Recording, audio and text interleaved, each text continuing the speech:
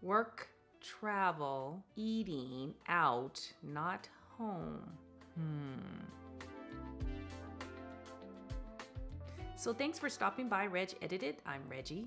I felt like I needed to do a video about fasting in the midst of chaos. So this is my story. Work is insane. Sometimes you have to travel for meetings on a regular basis. In my case, I don't have to travel as much, but when I do, it can be very chaotic for me just to get to the meetings. For instance, I have to set up a caregiver for my mom, someone that would stay the night with her, and you can't leave her with anyone. But I have a wonderful daytime caregiver that helps, and so she will stay. And of course, that does cost a lot more money, but nevertheless, I have to get to my trainings and to work. At the same time, you're fasting. You guys know that to get the best results in your meal plan and while you're intermittent fasting, you need to eat at home as much as possible. Eating at home will take out the extra chemicals, things that are going into that you have no idea, the sauces, the richness of it all, extra carbs that you didn't consider because you don't do that when you're at home. So for me, it's a high stressful time to eat out on a regular basis while you're away. I was away from home for 3 days, and I thought I had it all prepared and I had my plan, like we talked about before, so I would not get caught in eating multiple times a day. Sometimes you have to allow for these things to happen, and that's what I did. I knew that I had lunch meetings, and then also in between a training I was going through, I also knew that there was going to be lunch there, snacks there. Constantly, you're smelling a lot of food. And then you have your after dinner meetings. Nevertheless, you know you're going to be eating multiple times. I thought I had the plan that would set me aside from everyone else. It didn't work. It actually failed, okay? During these dinners, there's also alcohol involved. I have cut back alcohol out of my life quite a bit. The weekends is usually the time that I would have a glass of wine or two, or Prosecco, which is my favorite, which is another type of wine. Now, I've always been pretty good about watching what I drink and the amount that I drink. All of that is adding empty calories into my meal plan. So I'm thinking that, hey, I'm going to be fine. I'm not going to gain much weight here, and I'll be back on track when I get home.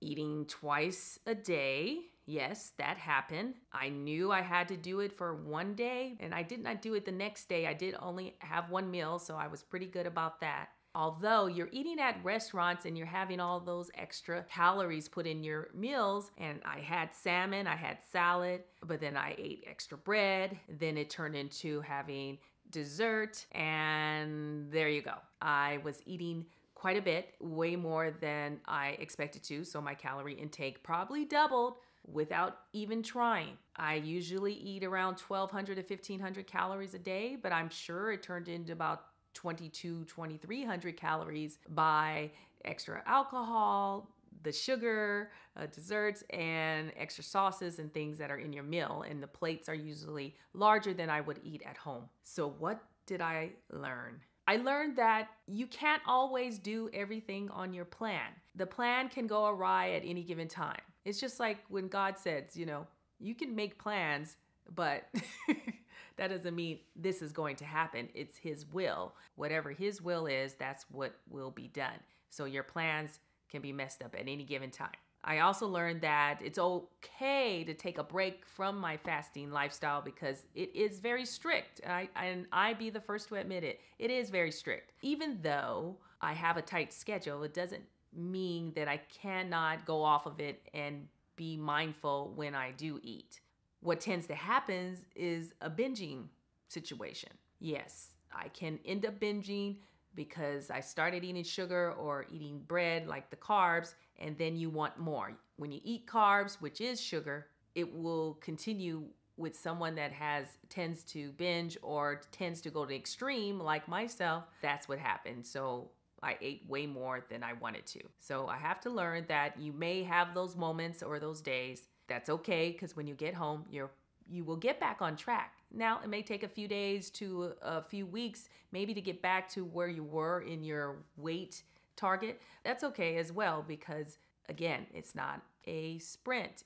So give yourself a break. The other thing I realized that trying to keep a strict schedule may not work always, or just not being flexible about it, is that God may be using you as a messenger to someone else. Sitting there is a reason to eat at a restaurant with other people, and you might be sitting next to someone who needed your ear, needed you to listen. Maybe they're going through something, or maybe God is giving you a platform to share a message with them that just helps them in whatever they're going through. Even though we have our own issues and problems, that is what we're here on the earth, is to help others.